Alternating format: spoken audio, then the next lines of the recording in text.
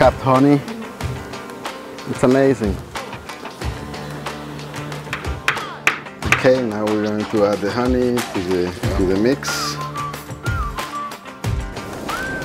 Hi, my name is Amós Rodriguez and this is Amós Rodriguez Survival. Welcome to my channel. Okay, I'm back at the bee yard. Today it's time to harvest the honey. We've been patiently waiting, helping out the bees throughout the springtime. I just began with this process and it's a big eye-opener in the life of the pollinators of this planet, reading about them, understanding their life cycles and how much they help us as humans. So right now it's part of the reward is to come back and take a little bit of the excess honey they have. We don't want to take too much honey because that's their food. The pollen that they collect and the honey that they are harvesting and making, it's what they eat during the winter. And if you take too much of that, then you run into some problems. You start getting them, your colony could collapse because you have no food in the hive. And then you're like, oh, they have no food, they have no honey, you start feeding them sugar. So then you're buying sugar, which is a practice that a lot of people do to maintain their hives. But I'd rather leave them with plenty of honey, just take a little bit because I'm just trying to understand our relationship. It's a symbiotic relationship with the bees where they provide me with some honey and I try to contribute with a good environment for them to actually do their job, to collect nectar, pollen, bring it to the hive, do the honeycomb, turn this into liquid gold. Really amazing process. Really glad to be dipping my toes into it. So this is the day, summertime. It's time to harvest the honey of these hives.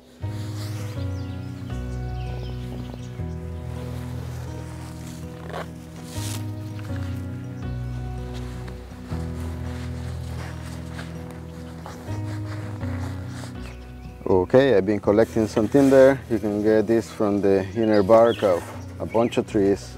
Light this one up. Once this one gets a little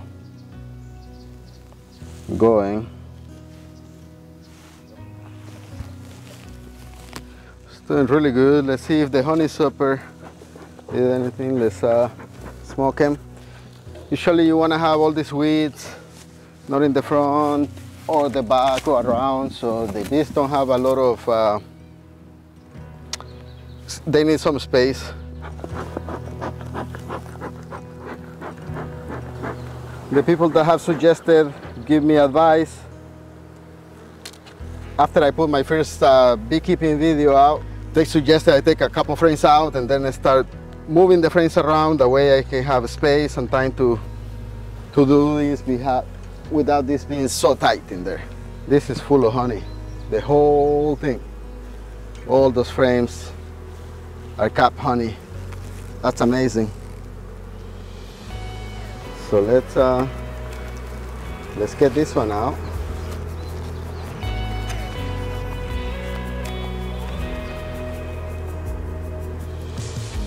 You can tell I'm a new beekeeper and like with slower movement. I see my friend Ross work. Look at that capped honey. Perfect, perfect. Beautiful, beautiful capped honey on there. Well, this one has brood, but look at this side. Yummy. Look at that one in there. Yum.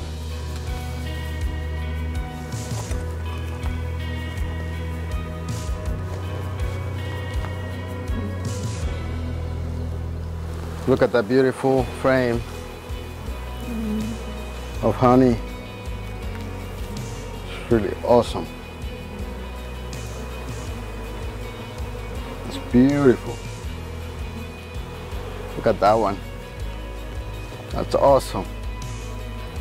Capped honey. It's amazing.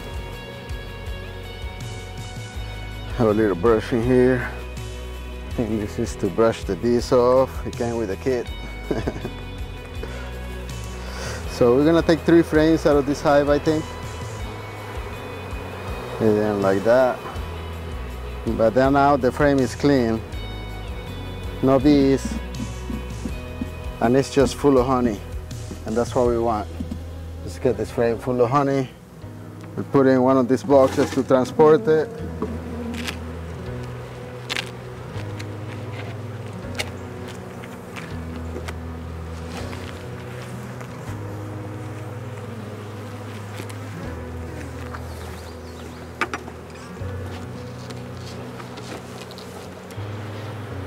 Let's check this one.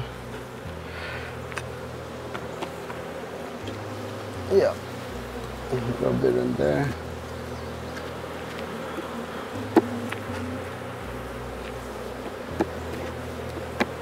Oh no, yeah, I haven't taken the frame out like you guys suggested, but that's...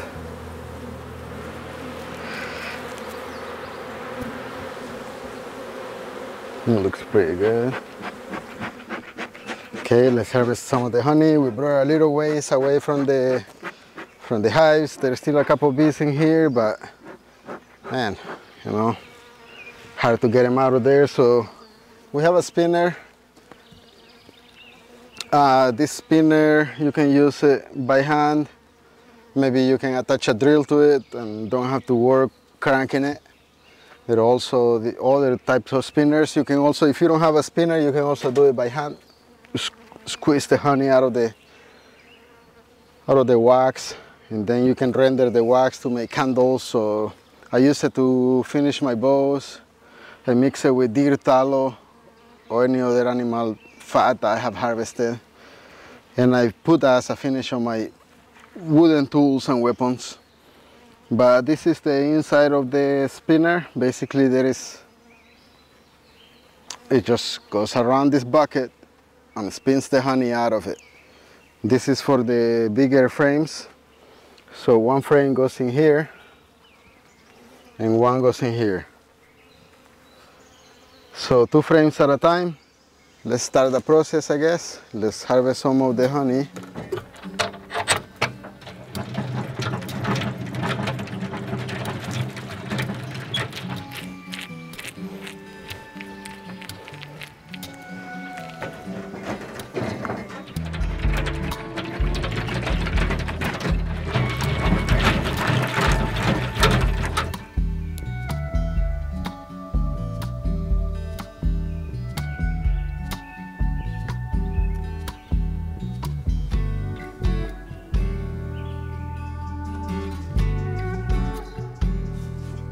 So this is one way to do this with this spinner. It's a big hassle to hold it in place. The parts come off, the paint chips. We did this last year, and now we're trying to figure out how to do it. Some people put new legs on it. Some people put drills in it, so you can just press a cordless drill and spin your honey. So I might need the help of some of those really high-level bushcraft mentalities like Sean with the Wild, and help me figure out how I can make some sort of honey wagon in here and make this process a little more streamlined. We'll see. But now we started collecting the honey. These beautiful jars of honey are just, that's what we work so hard for right here.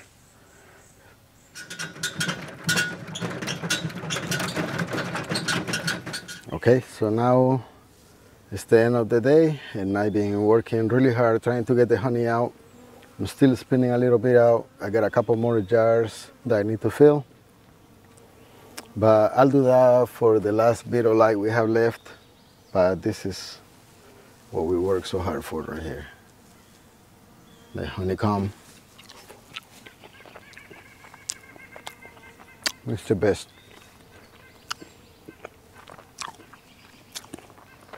Wow, the spring honey.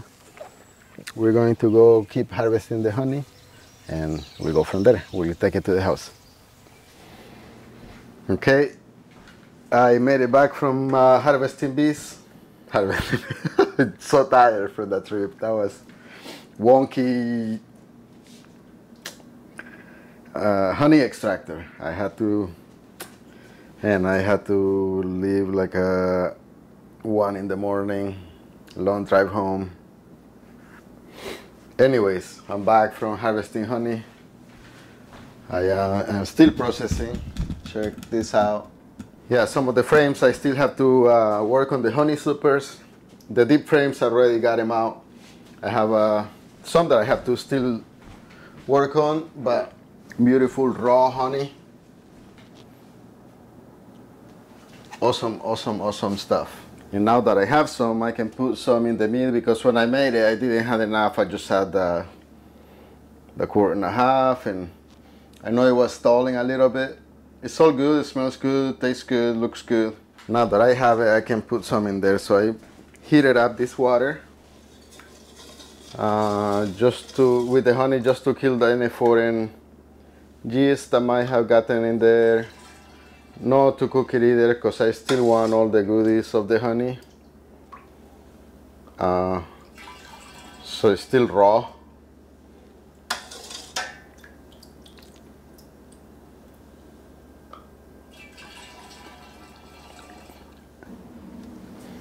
So one of the things that I want to show you that you can do, if you have the ingredients, it's not that many ingredients, it's only 3. To make raw chocolate, it's not that difficult. You need 3 ingredients. One of them is cacao butter, cacao powder or cacao paste, and a sweetener. I'm going to use local raw honey from the hives. And it's a survival food that stores really well. It's awesome to have it, it's delicious. And I feel like it's even better if it comes from your hives. I've been doing it for a while, so I do have products in bulk, like the cacao, but you can add anything you want to this survival food. You can add nuts. I think I'm going to add some lion's mane mushrooms to mine. Oh yeah, we're doing it on a double bath. So that's water, a container. It's not directly on the fire, it's a container on top of water. We're heating the water, and the steam, the vapor from the water will heat this up slowly. We'll be using molds for the chocolate once it's all done. And I need a thermometer. With the chocolate, the way you heat it up and down and then heat it back up again, that way it has that good consistency. Snaps well, and it has that really good consistency of true chocolate. So we will try to do that. If you don't have all of these tools, it'll be a little harder, especially the thermometer. And you cannot substitute the cacao butter or the cacao powder. The sweetener, you can do any sweetener you want. A liquid sweetener like the local honey is probably better than a sugar, because then it's raw chocolate that we're making. We're not heating it back up, so the sugar doesn't dissolve like that. So, and I did measure this, 100 grams of butter, 50 grams of powder, about 70 milliliters of honey. I'll heat the water, and let's see if we can make this survival food. First the butter.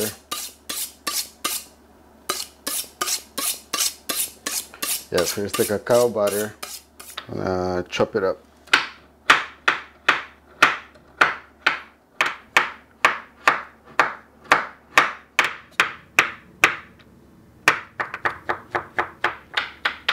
Okay, so you want to do this at room temperature, and you want to do everything dry, and you want to be careful with the heat, not to overheat it, not to cook it, not to burn it. I'm doing raw chocolate, so I'm trying to keep it at low temperature, and you have to temper it right, so you have to take it to the melting point that you want.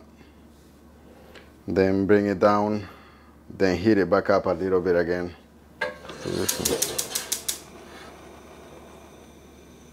So it's a double bath, so it's just water down there. Was it touch? I didn't think it was. No. Yep. So let me put there. the cacao butter.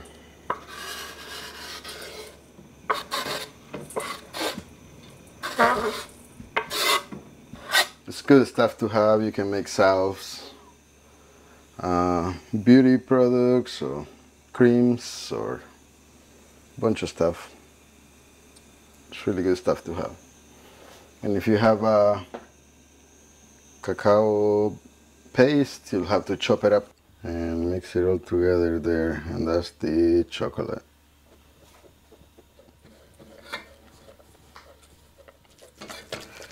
Okay, starting to melt, starting to turn into chocolate. Okay. Yeah.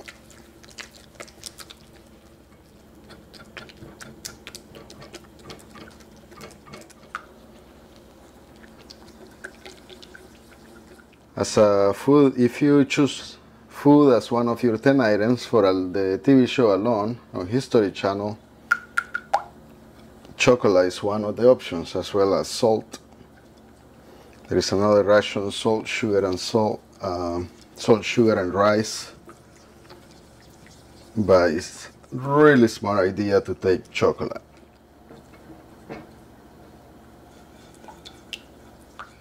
You got it out of there.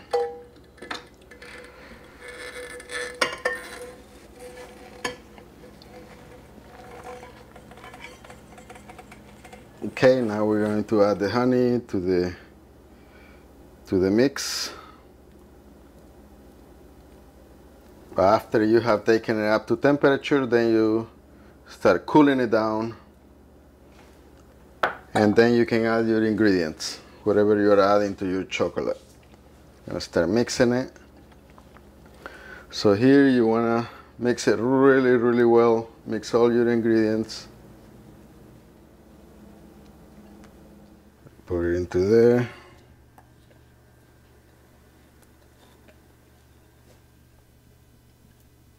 And we'll bring it back up to 88 degrees.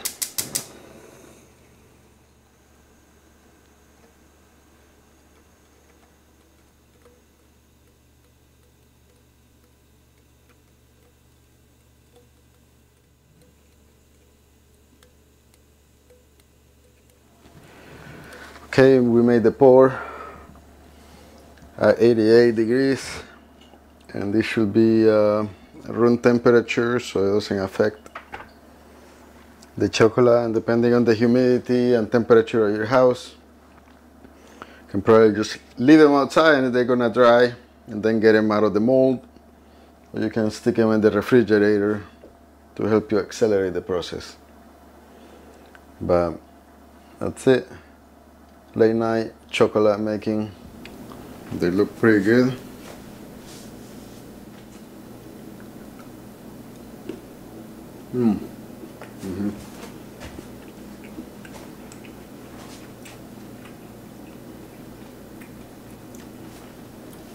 It's really good, and the honey is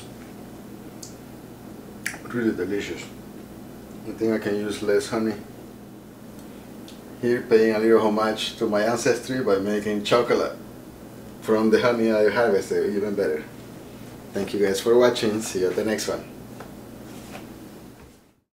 If you enjoyed this content and support videos like this, check out my Patreon here and my latest video here. Subscribe here. This content is brought to you by Fowlers Making in Mischief Studios. You can check them out here.